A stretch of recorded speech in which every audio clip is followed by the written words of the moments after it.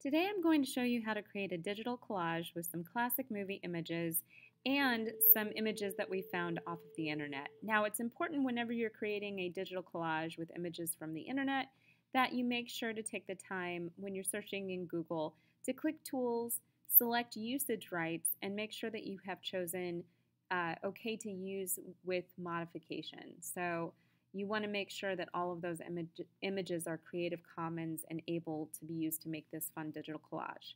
Now in your digital collage you want to have some different textures.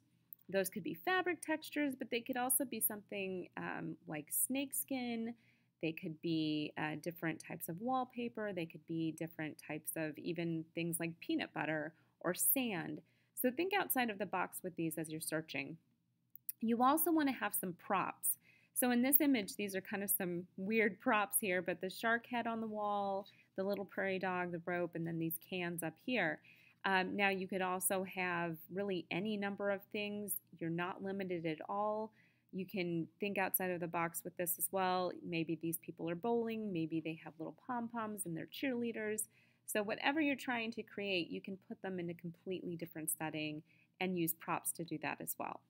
So let's go ahead and get started with this. First of all, in Photoshop, we need to open up our classic movie image. Now you can find these classic stills in our studying resources on Canvas. I would like you to use the images that we have there for this assignment.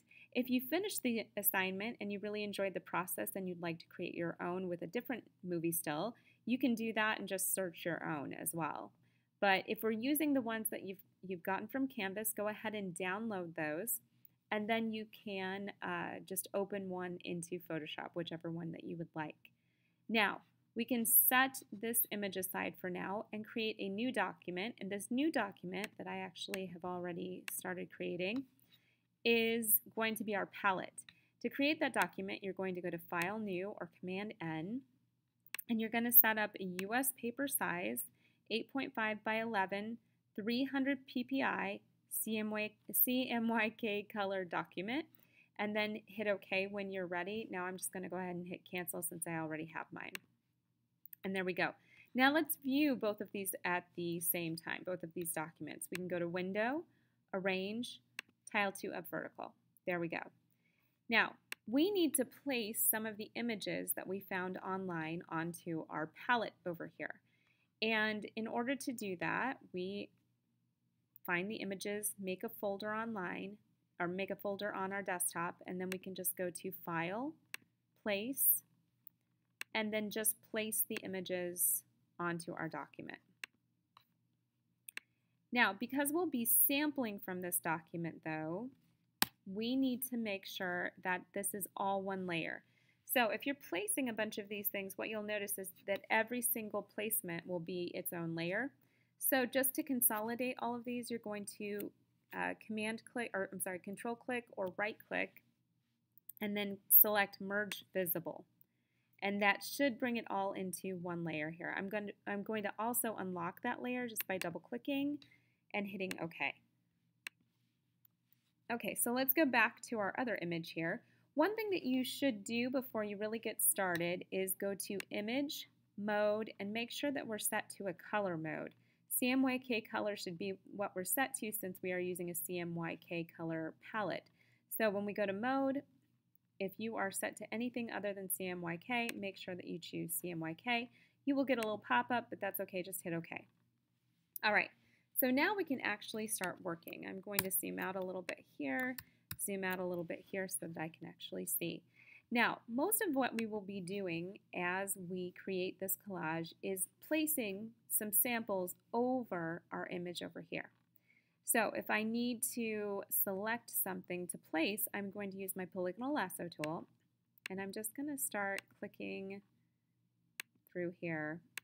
And what I'm looking for is not just an item. So here I have her robe that she's wearing, but I'm also looking for the little separations of things like arms from collars. So here I have this sleeve, and then I have this collar here, and I want those to be a little bit separate, a little bit different, so that I can tell there's two different things instead of just one big blob of fabric over here.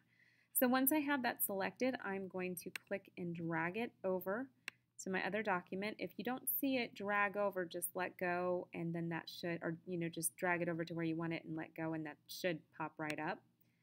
And then we're going to lay it over the thing that we would like to select. This looks pretty good. I guess I could give her coffee bean arms, but I think I'll do the tie here. And then we'll hit a Command C, then just click back into your document and hit a Command V.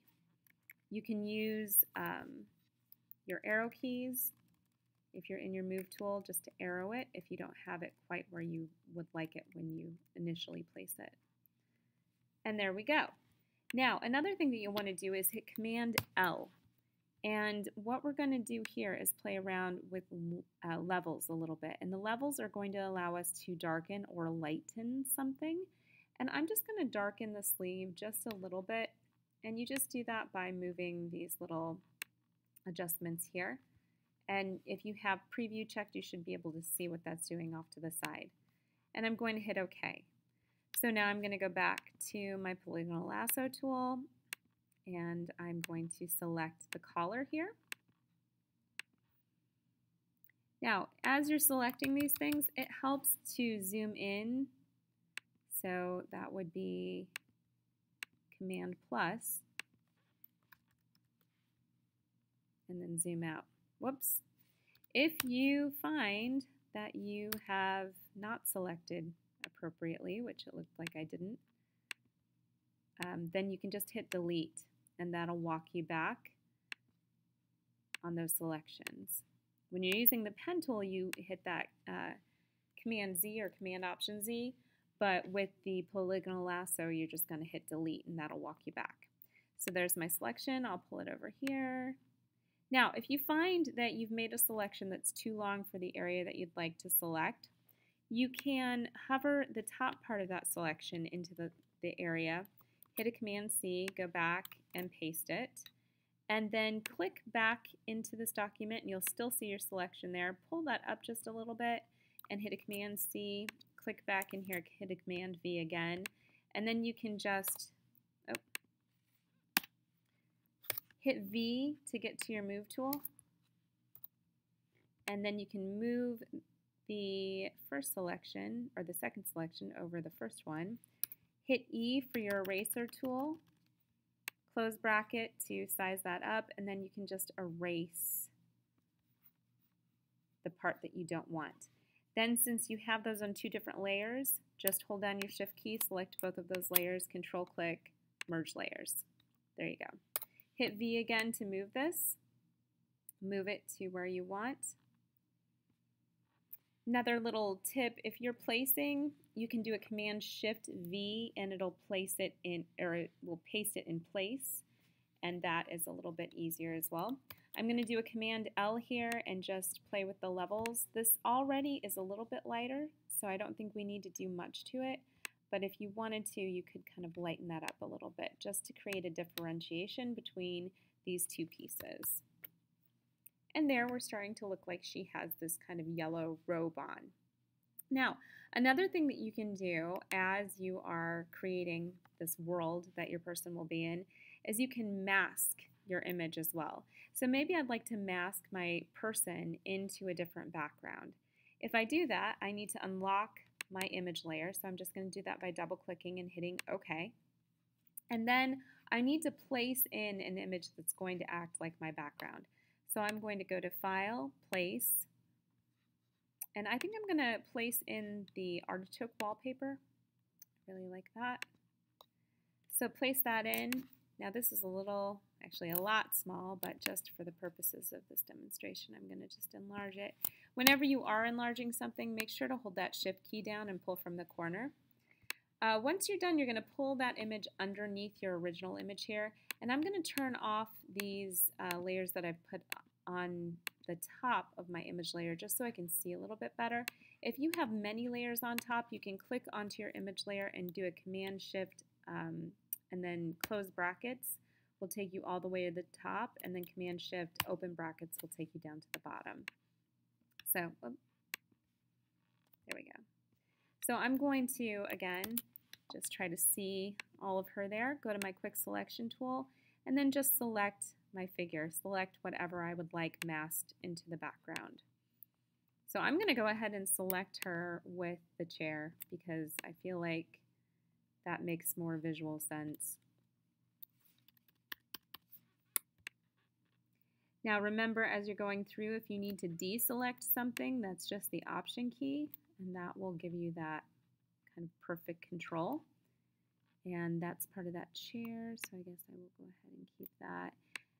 With some of these older images, it's really difficult because so much of it is not as crisp as a modern image might be. You see a lot of blurry images, so just something to keep in mind there. Now, once I've selected this, I'm going to go ahead and click the mask icon, and that's just a little rectangle with the circle down here at the bottom, and you can see that I've masked my image into the background. Now, because there's no horizon line here, I may eventually want to go back to my background and use something like the shape tool, the rectangle tool, and just do that in a color. I mean, right now it's black, so that's okay. That little pop-up was just saying that I needed to rasterize that layer. If you get that, just hit OK. So here I've just created a floor, and then maybe later I can go in and place some wood planks in that spot to show that that's a wooden floor. So there we go. That's our masked image. Now I can take my layer that my image is on and pull that back down, and you can see that clothing starting to come together. So you want to do this with your entire image. If you notice that your mask is a little off in some spots, like here that's not looking so great, I can click onto my mask and then hit the brush tool, B, and then paint black to hide anything that I would like to hide. And again, for these types of things, it really helps just to zoom in to get your precision. I'm going to go ahead and just take that out.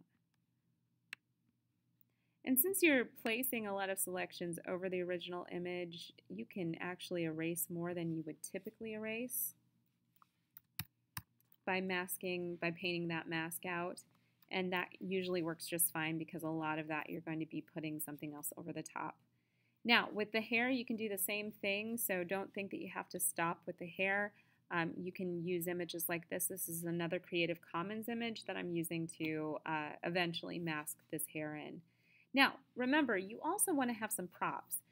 So I have found some props that I think might work, but I will see here if they actually will. What I want to do is go to the very top layer when I'm ready to place my props in, and I am going to go to File, Place, and again, I've already found these images online. So I have a coffee cup here, and I have this little dog. I think I'm going to place the little dog in there. And when you're placing any of these props in, obviously you're going to need to mask those as well. So what I will do is zoom in, go over here to the dog, go to my quick selection tool. Well, that selected perfectly. And then click my little mask. Okay. Now, if you're selecting something like this dog, and you have some fur that you would like to refine, you can go up here to Refine Edge. And if you paint along this edge, you'll notice that anywhere where this green is showing, you can kind of paint in there, and that will delete some of that. Hit OK, and then you can mask that. And the dog gets masked in really well there. Hit V to get to your Move tool, move the dog around. You can size it down, maybe place it in back. There, and there we're starting to get a little image. Now I could, you decide where you want to put, this little dog. Maybe you size the dog up, and the dog's sitting up here in the couch. So you get to kind of decide how you want to arrange your final image. So play around with this, have fun. Remember that the majority of your image needs to be recreated with these textures. You also need to have about 10% of your image done with props, and then 10% of your image should be the original image. So again, this is all roughly 10%. You want to eyeball it and say, did I make most of my image in my textures here, and then did I place in some other things as well that would kind of make it into a fun, different environment. So there you go. experiment, have some fun with this, and good luck.